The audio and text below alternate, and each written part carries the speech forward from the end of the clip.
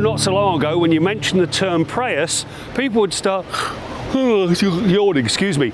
Well, that stops right here and right now with that thing behind me. That is the all-new Toyota Prius. It used to be a yawner, now it's a looker. Now, the sentiment here on the floor of the LA show was the style verged on being progressive, and to back up that newfound visual swagger, the hybrid powertrain also has been bolstered.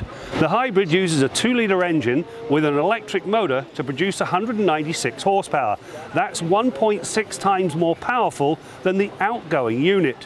When married to the new lithium-ion battery and the E4 system that uses a rear electric motor to power the rear wheels, this thing will scoot to 100k in 7.2 seconds.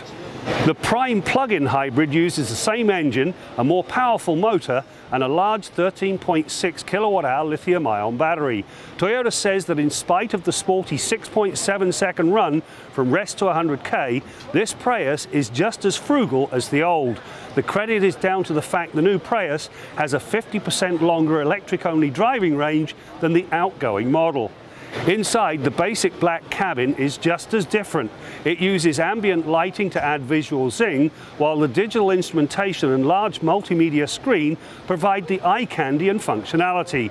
Finally, the 50mm stretch in the wheelbase brings more room for the rear seat riders.